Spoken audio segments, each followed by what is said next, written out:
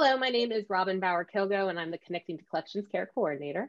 On April 20th, 2021 at 1 p.m. Eastern, C2C Care will be conducting a webinar called What's Best for My Collection? New Approaches to Environmental Monitoring, presented by Susan Barger and Austin Sensman.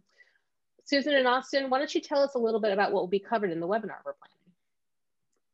Well, I was interested in understanding more about what Austin's company is doing, because I know that as a collections care professional that we do a really bad job of telling people what to do with all the data they collect when they're doing environmental monitoring. We say, well, you have to do it.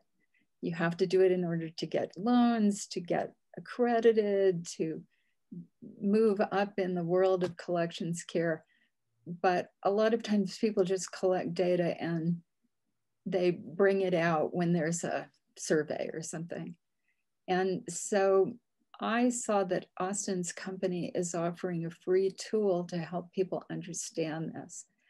And so I thought it would be good to see what he was about. Yeah, so what am I about? What's Conserv about? So we've put together a free set of environmental monitoring tools. We sell data loggers, but we also, in this free tool, you can bring your data from any logger and upload it into the platform.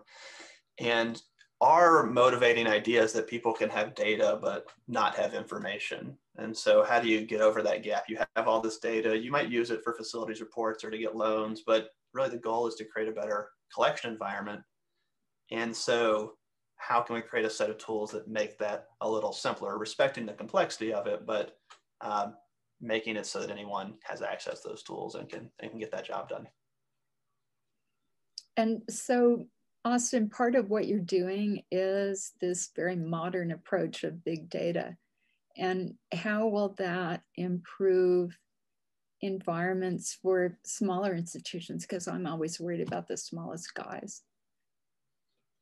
Yeah, absolutely. So the thing we have to unravel is what is the relationship between the objects in our collection, the environments that they're in, and then the damage that's caused. And so we don't have an enormous amount of information about that right now, just as a community.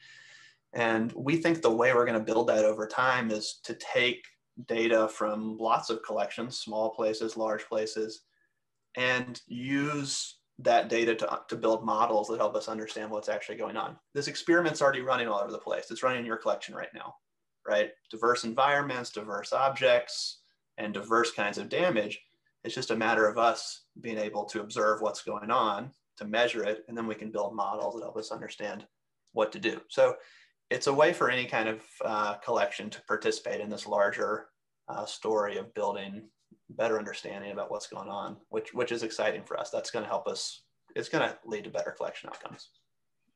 I know I'm excited to kind of see what we're going to be doing with all this data that I know I've been involved in collecting since the early O's when I started my career. So I think it'll be a good time to see it. And it's important, again, to stress that the tool we'll be using is available for free. So anyone will be able to dump their data in there and start messing around with it, which is pretty exciting for anyone.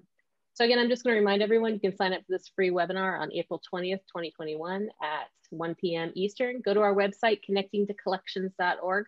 Also there, you'll be able to view our webinar archives or take a look at a fun list of curated resources that you might find interested. So hopefully we will see you there.